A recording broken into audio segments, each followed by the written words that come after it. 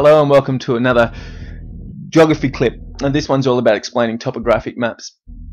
Topographic maps are so important for geographers and geography students to understand because they are the foundation of so many other geography skills that we use. Those could include things such as aspect and grid and area reference, cross sections, time and distance relationships, bearings, line of sight, quadrants, vertical exaggeration, determining the gradient of slopes, and also looking at density. So if you have a good understanding of what's happening with our topographic map, these other skills are just going to slot into place.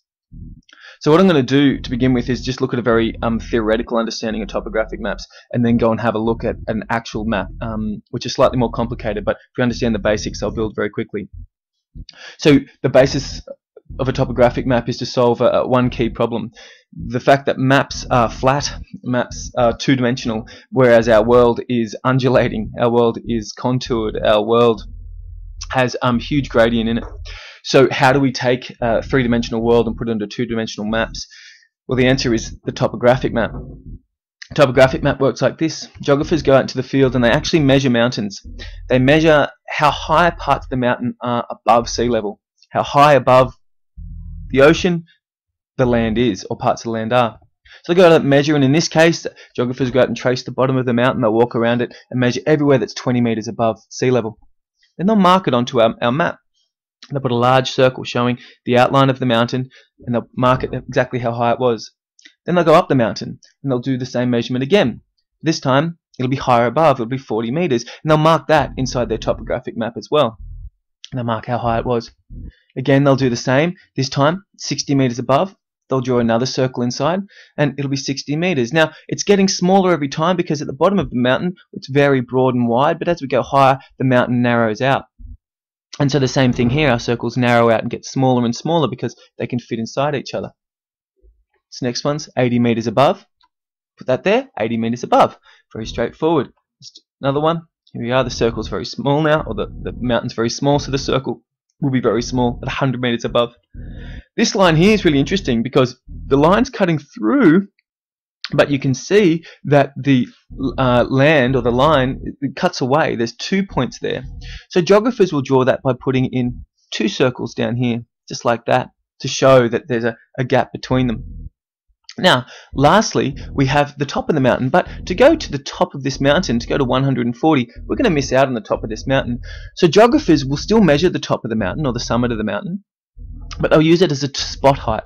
So over here on the topographic map, it'll just be marked with a black dot, or a small, generally a black dot actually, and they'll put the actual spot height. Even though everything else has gone up in increments of 20, this one wouldn't fit, but we still mark the spot height. Now, every single one of these lines is called a contour line. Every single one of these lines is referred to as a contour line.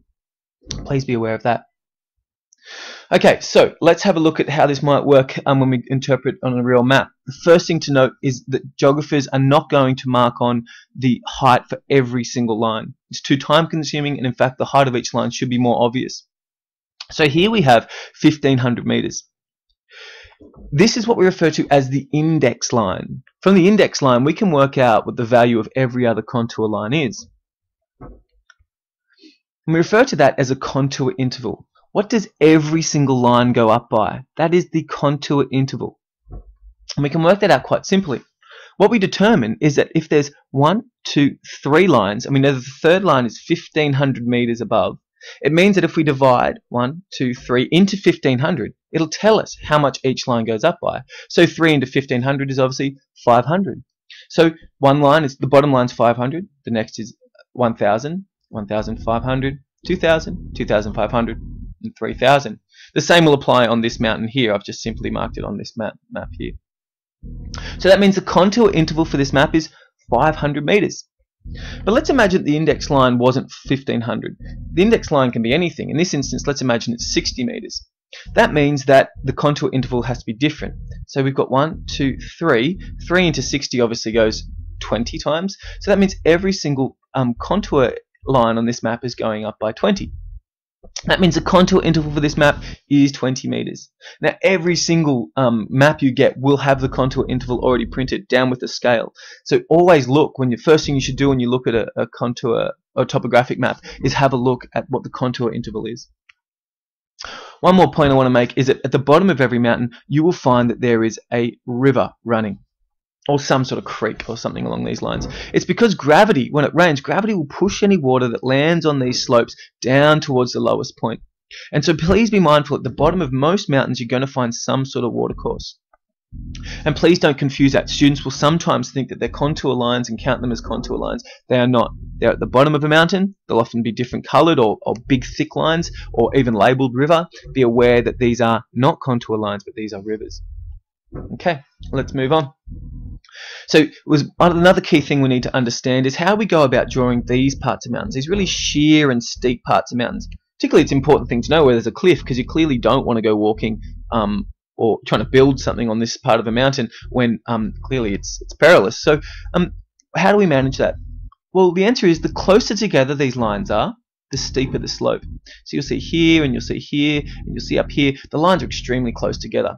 Whereas this section here, the lines are quite far apart. So that means the slope's not going to be nearly as steep. So this point here, where they're all touching here, will show this really steep part of the mountain, these cliffs. That helps us identify. So anywhere where the contour lines are touching each other is a cliff. And again, there's a river. Just to reinforce that point, we'll often find those. Okay, have a go at this. Give it a pause, please. Alright, let's quickly run through it. What is the contour interval of this map? Well, we start with 200. It's the fourth line, 1, 2, 3, 4. 200 divided by 4 is obviously 50. So that means every line, the contour interval for this map is 50. Locate the contour index. Well, that's the contour index there. These questions are out of order. I should have fixed that, but it doesn't matter. Locate the cliff. So anywhere where those lines are touching, here we go. We clearly have a cliff up here. Very good.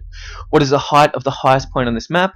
Well, it'll be somewhere around here. Let's find out what that height is. We're moving up in 50, so 50, 100, 150, 200, 250, 300, 350, 400. So somewhere around here, somewhere around 400 meter mark, we're going to find the top of the mountain. And where is the river likely to flow? Anywhere along the base of the mountain. Is pretty straightforward. Alright, here is an actual topographic map that I want you to have a look at. Try and figure out what that would be. I'm not going to help you, so give that a crack. Alright, just a quick point is that Gill's Knobs are up here, so have a go, that is, and Mount Perisher is here, so, sorry, back Mount Perisher. Mount Perisher is here, so try and figure out that for the questions 2 and 3. Let's do another one. Contour interval of this map, have a go at these ones. Okay, so that's all you need to understand with topographic maps. You need to know that they are lines which are used to show the height above sea level. To work out what each line is going up by, or what the contour interval is, you'll need to figure out what the index line is, and then you'll need to make calculation based on that. But apart from that, that's all really simple, and I think that you should excel with any topographic issue you have from now on.